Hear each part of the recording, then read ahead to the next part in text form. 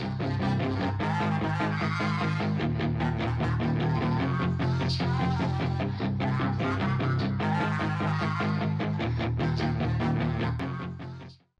up, guys? Barry Gaming here, back with some more Idle Heroes, and today we're back on the free-to-play.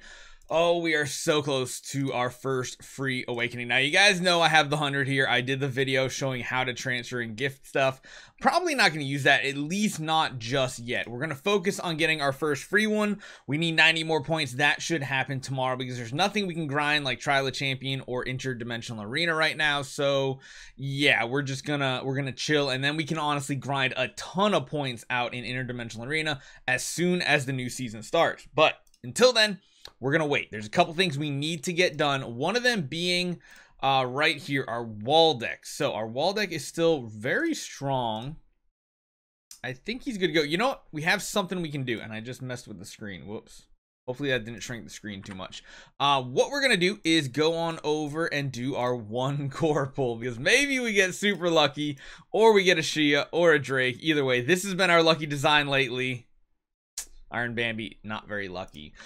We are buying them daily though, even with like all the gem events coming up, because we really want to focus on getting our first V4 hero as well as our first Transcendence hero. The V4 so we can open up Cloud Island and get a huge boost in power. But let's jump on over here to Guild Settlement. We've been needing to do this one for a while. I believe now that he's V3, he could be strong enough. Let's actually check this out. Yep, V3 is exactly what we needed to advance that, so that's cool. We got the Abyss one going up further. We've already finished Ranger since we had 3 Rangers. Shadow is going to be tough if we don't upgrade the ticks, but I think that's probably the plan. And then we just have to figure out where to put our guild tech next. Probably Warrior for Garuda. I know we already invested some in Mage. We could always refund that. We can always refund this too for free and reallocate our points in a more better way. But okay, so that's done. We have our Ignis. So let's see if we can gear up our Ignis. Give her energy. Even you, give you energy too. Why not? It might help. Supporting heroes is one thing this faction doesn't have, is good supporting heroes. We could grab another Ignis out. I don't know if it's going to be much of a help, to be honest. I don't think it would be. Probably just using dummy heroes in the front row are going to help. Okay, let's see. Oh, wait, hold on. We did do a couple upgrades. Maybe we have one more point here. We do. Another attack point. We're getting oh so close, but still so far away. Our main goal today is going to be getting this Waldeck to clear Sealand 24s. And I think it's going to be pretty simple, honestly. I don't think it's going to be that much of an issue to get cleared out. Getting 2 actives in a row feels really good. I'm just wondering if we're going to have the damage for it, honestly. We might have to go with a different artifact, but the crown is just so strong. Healing seems okay, especially once we got Blood Frenzy up. I don't think I think maybe what we should do is use Attribute Reduction Purify. I feel like that'll be better because we have 2 Ignis. Both of them are going to give us protection from CC. Shared Fate doesn't seem that necessary. If anything, I feel like Attribute Reduction Purify might be the better route to go with him, because we don't have to worry about the stuns and things like that because of the 2 Ignis we have. Both of them giving very big buffs to his control immunity. And this way, we should not have to deal with those adverse effects of the debuffs. And I think that'll make this even easier. Ooh, we actually proc. That's kind of sketchy. Wow, maybe we could try like Resilience for additional healing at the end of every round. That could be cool too. Might be something good. It's really just the actives. The actives are what we have to worry about. The Ignis heals are pretty solid. On to 19. Like I said, I think this might be very, very easy for us to do. Not too bad. Ooh, okay, we got rid of that attribute reduction, which means we get good healing. Because I think it's an attack reduction. It's either attack or crit. I feel like that's just a straight up attack reduction debuff. So getting rid of that does mean a lot. It's gonna mean we don't get too risky with our deaths here. Oh my goodness. It was actually good all 3 of them were alive because it helped us heal back up a little bit. And we got the victory here at 19. Again, This is so much easier than like any other hero I've used. I mean, the crown is cool, but I feel like a King of Demons or something would have been fine as well. Ooh, proccing in round 2 does not sound good. We might be lacking damage right now, although the buff with... Ooh. 20 could be difficult. This feels like a significant ramp up in difficulty here.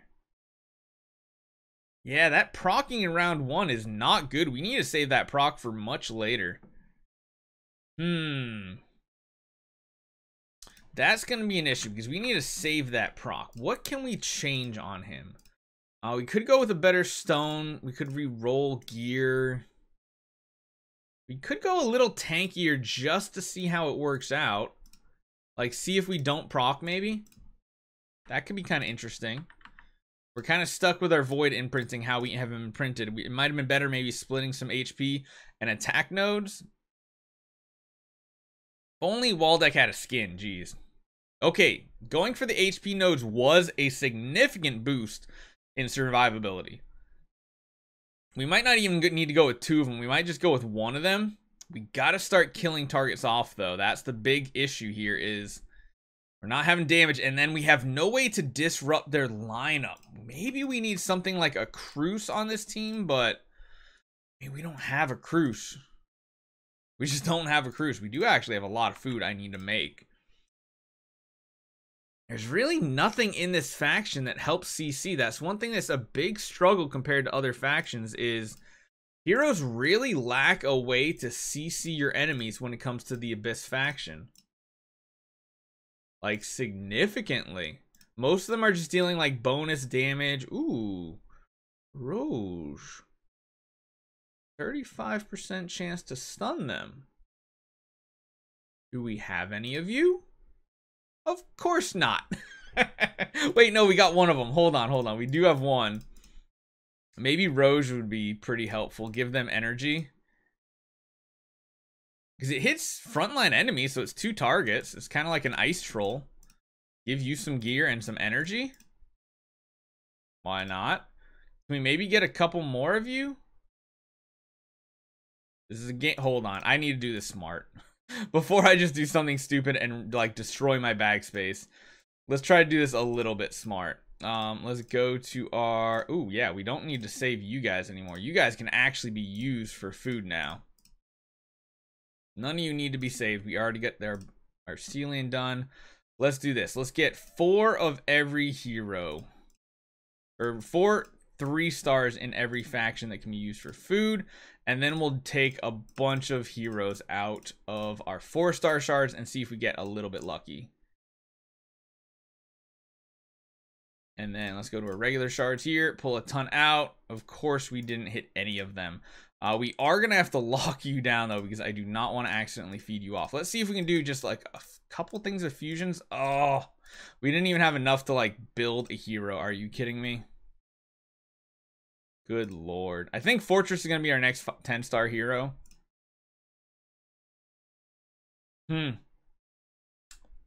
Okay, well, we'll just go with 1. Let's see if 1 stun can help us survive just a little bit longer here with the Rogue. I'm going to put you in the back. I think you go first anyway, right? Yeah, he does get to go first. It's just going to be RNG on whether the stun goes off. Maybe it's better to leave. No, I don't think anybody in the back row is going to make a difference. Ooh, can we like pinpoint that one hero right over here? No, we can't hit the target. They're just going to heal back up. No, there's so much healing. We need to weaken and get rid of enemies here. That's good. 4 hits is not bad. We can survive 4. It's just when there's 5 enemies, that's when we come into the big issue. Oh, we have to find a way to survive to the later rounds here, because if we can get a stun here too and like offset when all the actives comes in, that would be huge. But it's only a 35% chance. It's going to be a very low chance for us to be successful there. I feel like maybe we can go back to 1 attack node as well. I don't think we need both. Let's snipe this priest down here. Not quite. Again, proccing in round 5 feels really bad, because now we got 2 rounds to kill them. And the boss is just going to nuke us, right? Yeah, the boss is so close. It is so close. If we can get like even just one stun from the Roge, that would be amazing. Oh, he's not stunning at all. I'm reading that effect right? We're so close. I think we might try one attack node on the last attempt. This is so close. Yeah, it's just, I don't think we can survive that right there. I think no matter what, we're going to proc. Can you pick you off? Like, actually just hit the boss with every active. Well, I mean, that does give us more health. But I think he just one-shots us anyway. Well, he doesn't just one-shot us. I kind of want to do this. I kind of want to go one attack node, one HP node.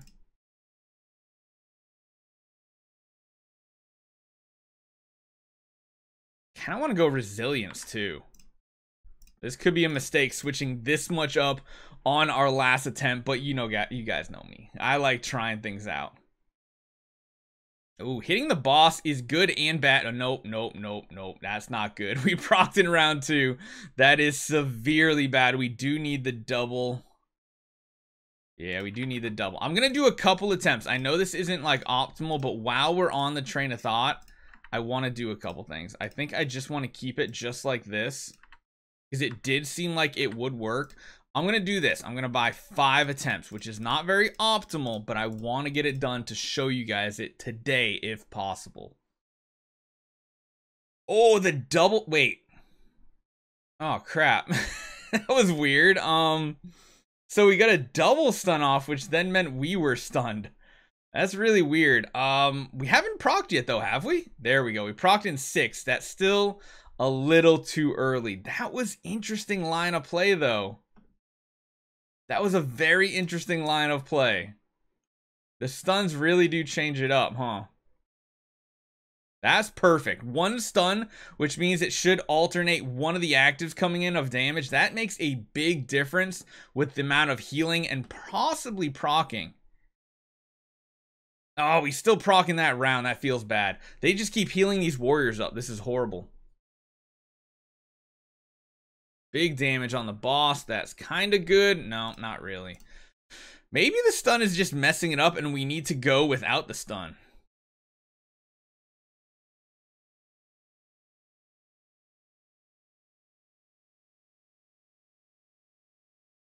Because no matter what, we get a full HP bar. I guess it is this round, though, that struggles because we're at low HP.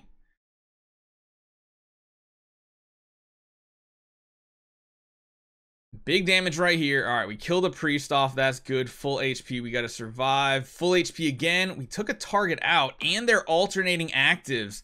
This could be the one if we ever had a chance. Right here. Big active. Oh, we hit the wrong target. No! Oh, we needed to hit the boss with the big burst damage. This is totally doable with this lineup.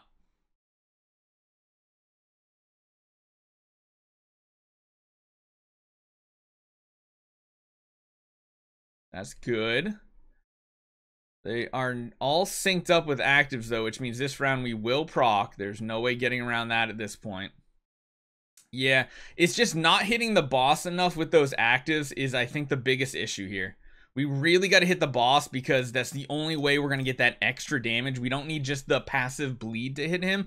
We need him to get hit like every round, but we also need to pick off the priest. It's a really weird situation here. Actives are alternating though, so that's really good for us. We're not going to proc now until round 5 still. Darn it. Not quite adding up the way we need it to. This is an interesting line. But again, the boss has way too much energy. We're not going to have... Yeah, the boss just has way too much energy. Last one. Let's do one more. One more. You guys know the rule. Always one more.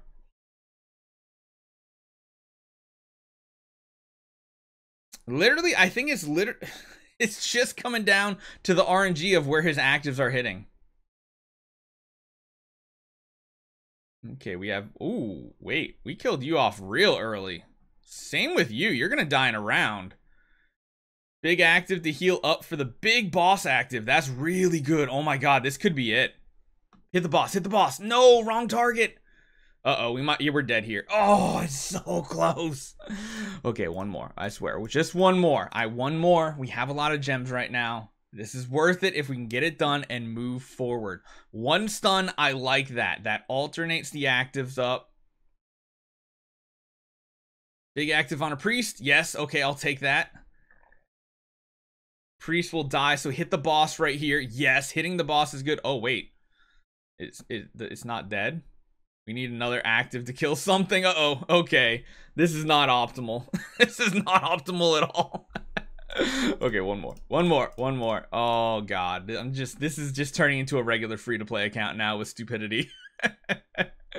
We're gonna get a stun off, which we're hitting the priest is good.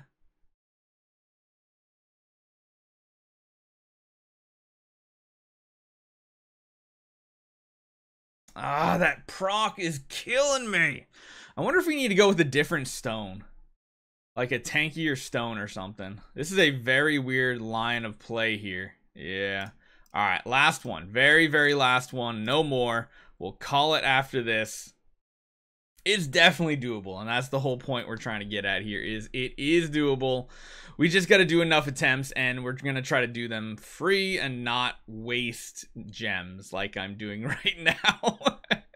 Hitting the warriors in the front does not look like a good plan to me. They're just going to get healed all back up, and we can't have them all alive because we can't take that many actives in a single round. It's just not possible. It's way too much damage. So, we're so close. So close. Let me see who we get from these shards. I think we have enough. Yep, one more. We're at capacity. Uh-oh. I gotta do some stuff, so... Not quite there, but in the Soul Temple, we are... Wait a minute. We're 30 points away?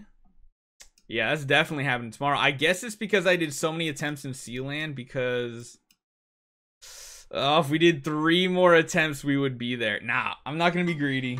I'm not gonna be greedy because I want to use it on Eloise anyway, not Waldeck. So hopefully you guys enjoy this one. Let me know what you guys think, and I'll see you guys next time.